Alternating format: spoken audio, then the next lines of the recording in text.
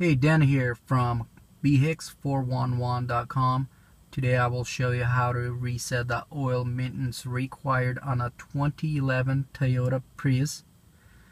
What you're gonna use for this is this trip reset button.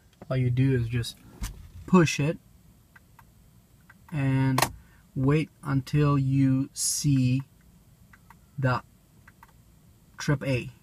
Once you see the trip A, you will shut off the ignition and then you will push this button. Once you push this, push and hold it, and then power the ignition. Once you power the ignition, continue on holding and it will clear. Once it's clear, you can then let go of that button. Shut the car off,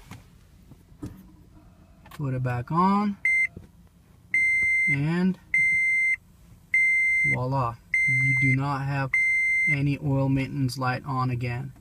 So hope this video was helpful. Otherwise, for more videos, go to bhix411.com. Thanks for watching.